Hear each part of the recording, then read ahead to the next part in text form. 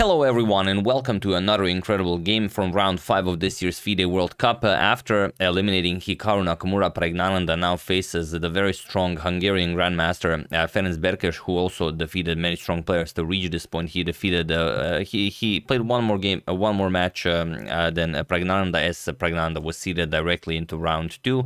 Berkes was not in the top 50, so he had to play an extra round. He defeated Daria Porini, he defeated Boris Gelfand, he defeated Nikita Vitugov and Ruslan Ponomarev. Now he has to beat Praggnanandhaa, and he's 38 years old at the moment. 21 years ago, at the age of 17, he became a world champion under 18 years old. So here, Prague is facing a former world champion.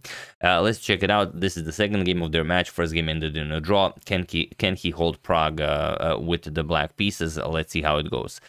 Prague opens with pawn to e4, and we have pawn to e6. Ferenc opts for the French defense with d4, d5, and Prague goes for pawn to e5, the advanced variation of the French. We have pawn to c5, striking against white's strong center, and c3. We have knight to c3, knight to f6, and now queen to b6, putting more pressure on the d4 pawn, and of course hindering the development of the dark square bishop. So here we have pawn to a3, preparing pawn to b4, and now bishop to d7. The main move here is just pawn to c4. This is the most played, and you actively fight against white playing pawn to b4. But here Ferenc prepared a less played line, bishop to d7, and Prague says, all right, you didn't stop b4, so I am going to play it. Pawn to b4.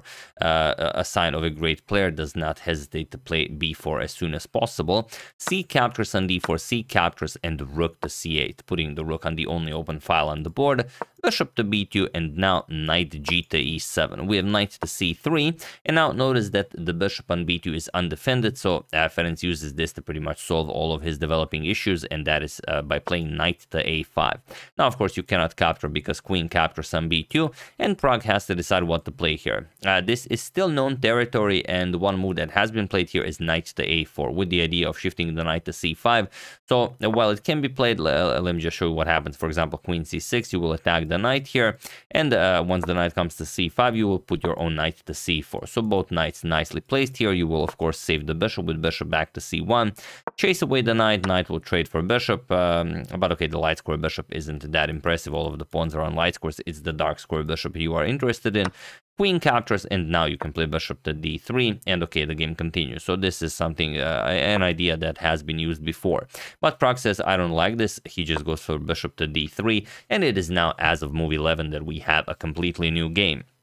So okay, Ferenc gets his knight to c4 as intended, and Prague has to waste a move with bishop to c1. Of course, you are not giving up your bishop for knight here, and pawn to a5. Very nicely done. We have castles, and now a captures on b4. Now, before recapturing, as you don't want to blunder a pawn, rook to b1. Nicely aligning the rook with the black queen.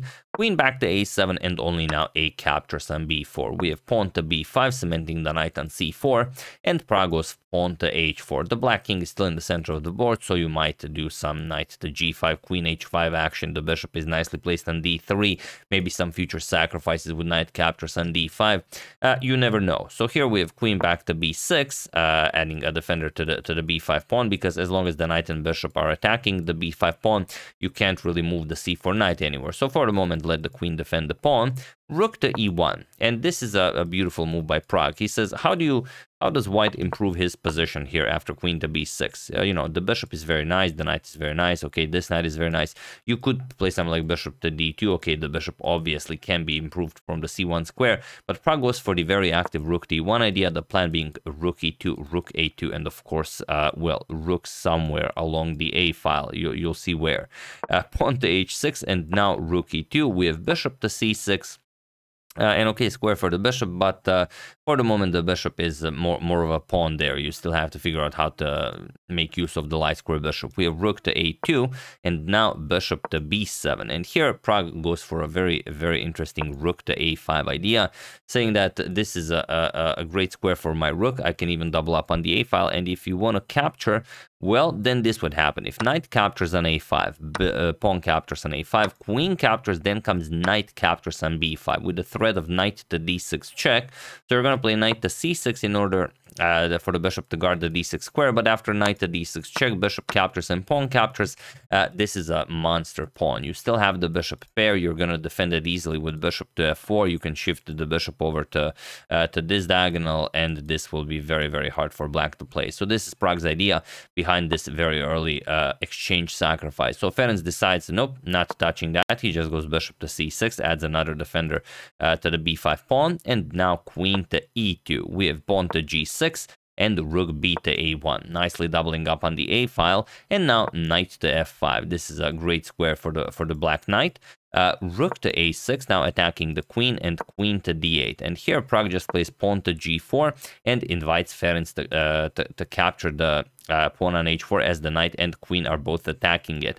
And believe it or not, here you have to say, nope, not touching that pawn. I have to go back with knight to e7 and slow play this with something like knight e7, bishop to d7, and try to, basically you're waiting for white to find a game plan here. But here knight captures on h4 was played, and this gives Pragg a completely winning position. It's not that easy to see why unless you see it, then it's very easy. So feel free to pause the video and win the game for Pragg while I give you a couple of seconds.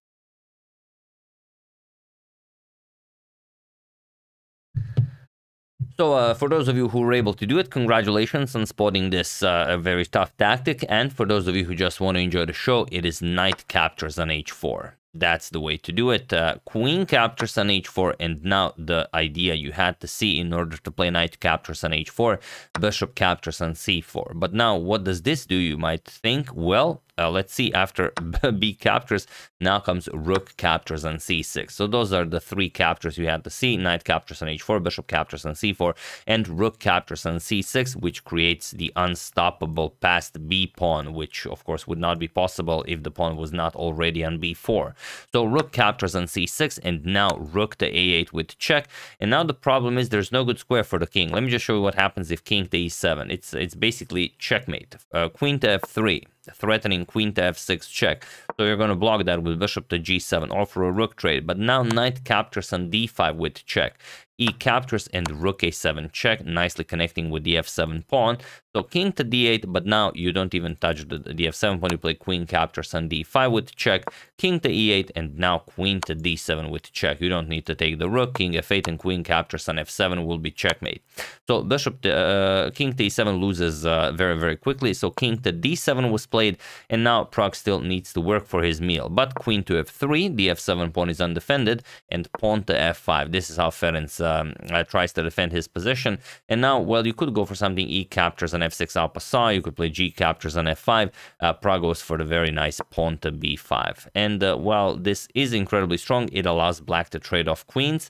However, Pragg says, no, this is completely winning for me. There is no problem here. Rook to c8 was played, and now knight captures on d5. And here, of course, Ferenc needs to trade queens. If he accepts the knight, then it's just a beautiful checkmate. Queen captures on d5.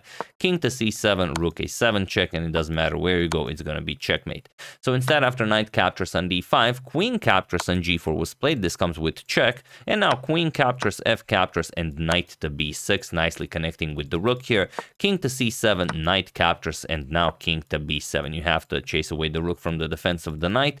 Rook to a6, and now king captures on c8. Pragg captures on e6, king to b7, and now rook captures on g6. Pragg just continues to happily collect pawns, even though bishop to e3 is also very strong. You just will take away the b6 square from the black king, advance the pawn, so you don't have to worry about king to b6, and this will be very much winning for white. But rook captures on g6 is also fine.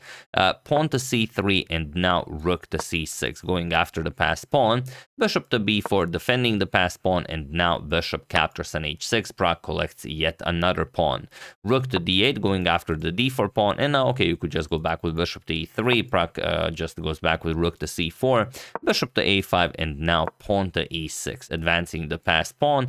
king to b6, and now pawn to e7. We have rook to e8, and now comes bishop to g5. You have to defend the pawn, otherwise you cannot win this game. King captures on b5, and now rook to c5 with check, king to b6, and rook to d5. So now you don't have to worry about king going up the board as the bishop is hanging.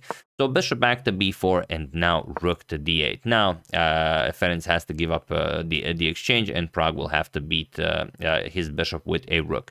So rook captures on e7, bishop captures, and now of course rook to c8, going after the passed pawn. Pawn to g3, there's really not much more you can try here. If you play bishop to b4, okay, you're defending the pawn, but it's not really... I mean, the pawn will never move. The king can never cross the c file. The passed d pawn will just march forward. You will bring your king into the game, and that's it. This pawn is not really an issue.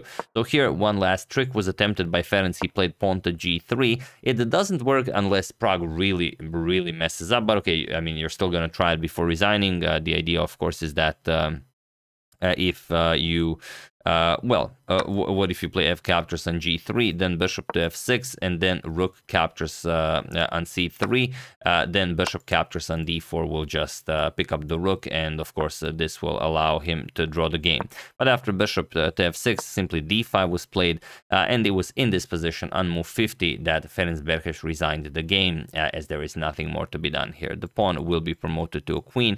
There are no more tricks. You don't have to worry. c2 will be met by rook captures. If the king attacks the rook, you don't really care, just rook to c4. Then the king goes after the rook, but you again a square, so there's really nothing you can try here. Even if there was no g pawn, it'd still be winning, but with the g pawn, I mean, you can just play literally anything. So yeah, after this d5 move, here Ferenc resigned, or maybe he didn't. Let me just check one more time. I just want to really quickly check if this was where he resigned. No, sorry. It was after rook captures on c3, really, that... what? Sorry about this. No, this can't be... the PGN on the website is still wrong. No. This never happened after d5. Here, Ferenc resigned, yeah, as there really is nothing more to be done here. I'm just gonna really quickly check this, as it's, you know, sometimes it happens that the PGNs get broken online. So... let me just quickly check a valid resource, like leeches or something. Let me check this. All right, there we go.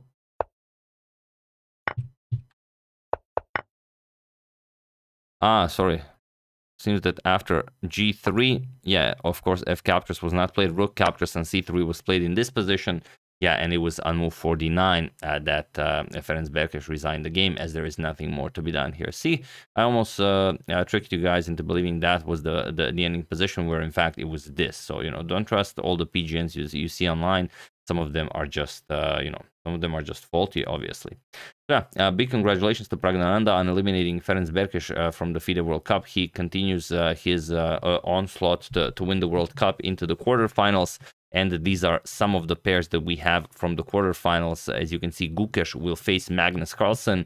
Nijat Abbasov is waiting for his opponent. It will be, it will be either Jan Nepomniachtchi or Vidit, depending on who wins their match tomorrow in the tiebreaks. Then we have Caruana versus Dominguez, and we have an Indian matchup. Praggnanandhaa will face Arjun Erigaisi. So those are the pairs of the quarterfinals.